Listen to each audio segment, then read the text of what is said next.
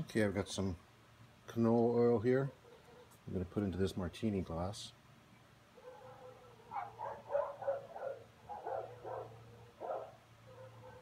Okay. Now I'm going to take my Mobius ion bubbler. Let's see if it disappears. It disappears. Wow, that's trippy.